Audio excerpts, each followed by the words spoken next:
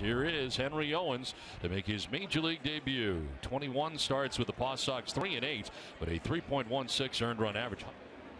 Swing and a miss, and his first batter in the big leagues. He strikes out at Jacoby Ellsbury.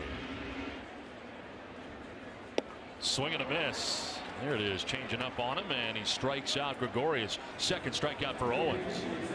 Little guy, little sandblower.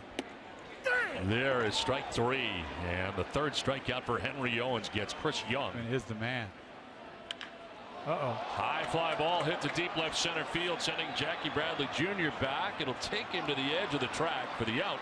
It ends the fourth inning. 9 in a row retired. Swing and a miss, and he strikes out Gregorius again. And a swing and a miss. He got Ellsbury to chase it.